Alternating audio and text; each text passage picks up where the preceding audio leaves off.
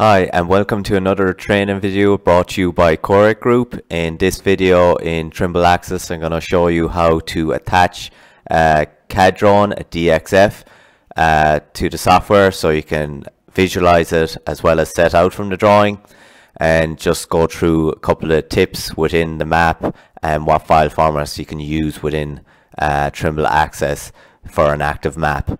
So in here I've just in the menu I have a project called Trimble Access 2021. I have a job called map. So when I select on my map, you'll see it's my map job here.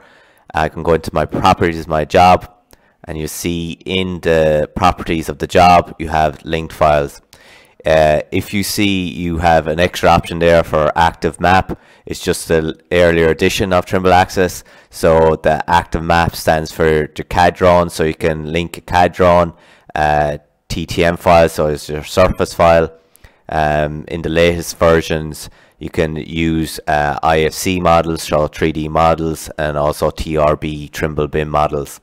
So you'll have linked files. In the latest version, when you click on the none, you'll have two tabs. So you'll have your points files, which is your CSVs. You'll have your map files, which you can see there is your DXF, IFC, TRB. What you have to do is you'll get your CAD drawing and you'll copy it onto your logger. Once you copy it onto your logger, you can browse to where you saved it. So usually in your Trimble data folder, in your projects, or on your desktop, you can literally browse and that'll open up all your file explorer. If you have, for example, your TSC7 or T7 full windows. So what you'll do is, once you have your map there, you tick once to visualize it. So the first tick is just for visualization purposes only. You'll have it in your background, you'll be able to survey over it.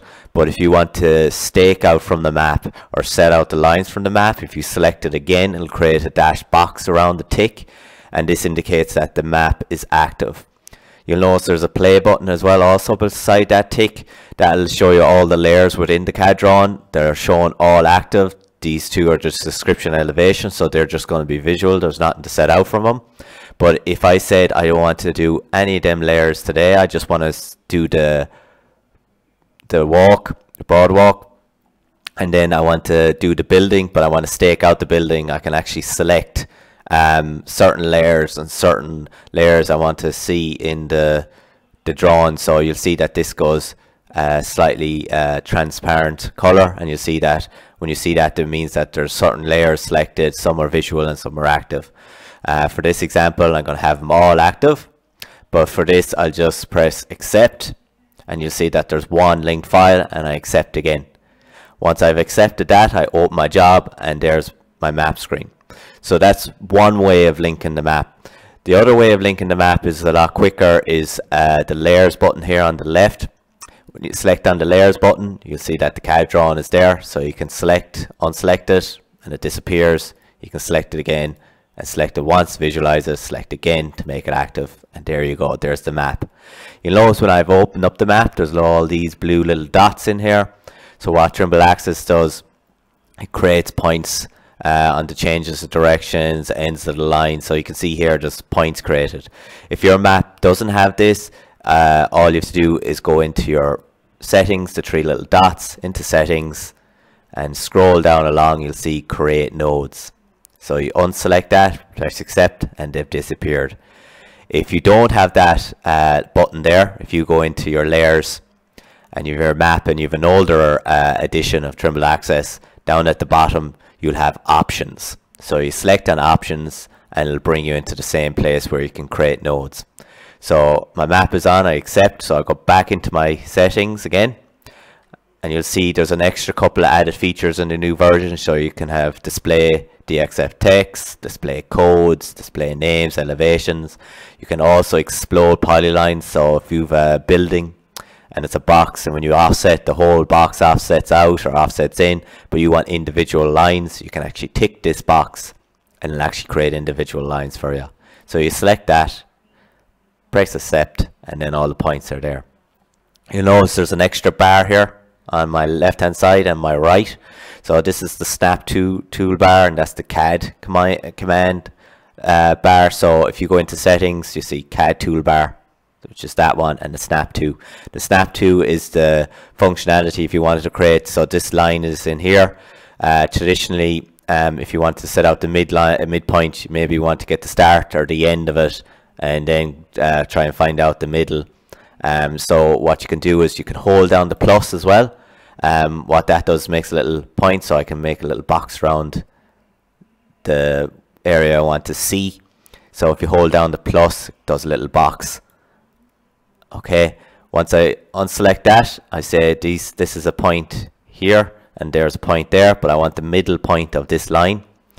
Here's all the commands, and if you're wondering what they are, if you hold down on them, it'll say snap to midpoint, snap to endpoint, intersection point, PI of arc, center, and then nearest, snap to nearest. If you want to select anything, if it's selected by accident, you can hit this button and it deselect all. So if I just go midpoint and then I have my selection picked and I tap this line, it'll create the point for me. I review that point. It calls snap 02. So if I just move it over here, snap 02, and there's the midpoint, I can just instantly stake that point out. If I want to deselect, I deselect the point. And that's how you add a map, the Trimble Access. So this is 2021. If you want to add and remove a map, you go into layers. Also, if you want to add in a surface file, a TTM file, or create your own, it adds in there as well. So if I just do a quick TTM, so if I said this point, so what I'm going to do is pick this point here, and maybe this point here.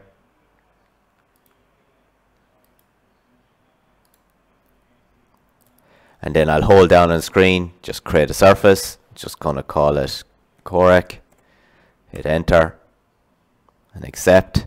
Creates a little surface file there. When I create the surface there, or even if I copied it from Trimble Business Center, I go into my layers and you'll see that the surface is there. So there's an example of a surface. Okay, so it says Corec with a surface, Trimble terrain model. If I select it again, it becomes active, and then I press accept, and now when I walk over that surface, you'll get a live DTM feed and a cut and a fill. Okay, I hope you enjoyed this video and you found something helpful. Okay, thank you, bye.